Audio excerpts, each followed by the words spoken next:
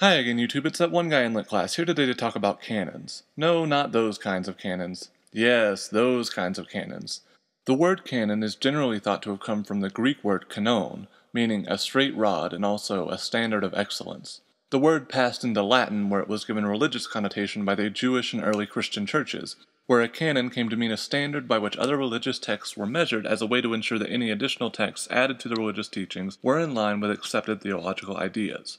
At one point or another, most religious canons became what we call closed, meaning that there is a general agreement that all worldly revelation has taken place and that no new writings can be added to the established list. However, around 1600 CE, the word canon began to be associated not just with religious texts, but with any group of texts considered to have literary merit. This is where the modern idea of a canon comes from, and this is what we'll be exploring a little bit today. The goal of a modern literary canon is to establish a set of lists and guidelines that determine which works of literature are important to the idea of literature as a whole. Proponents of the canon argue that a canon allows for a discussion across time, as new readers encounter not just the original text for the first time, but also all of the responses, criticisms, and scholarship written about that text.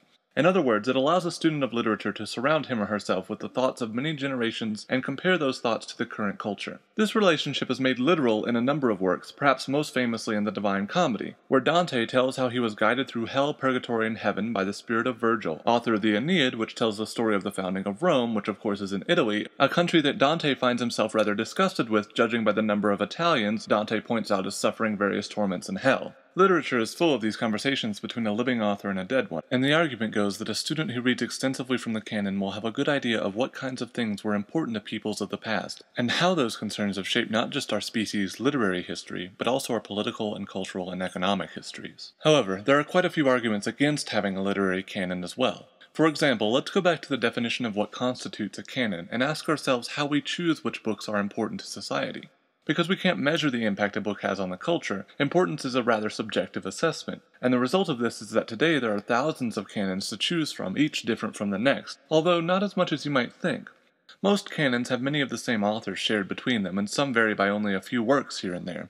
The result of this is that most modern literary canons contain a staggering percentage of works written by so-called dead white European males, to the exclusion of cultures from the Americas, Africa, and Asia, as well as women. Additionally, by including certain books in a canon, those books are given a special status simply for being on a list of supposedly good books. The debate over whether or not to create and use a literary canon has been raging now for centuries and will probably not stop anytime soon.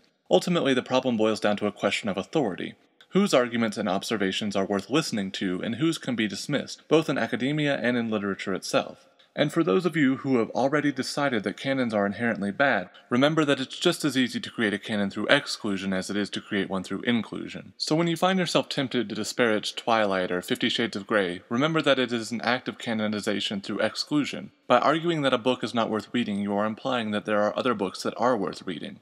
Keep this in mind as we continue discussing types of literature. Sooner or later, we will come to a kind of writing that you simply don't like, and at that point you have a decision to make.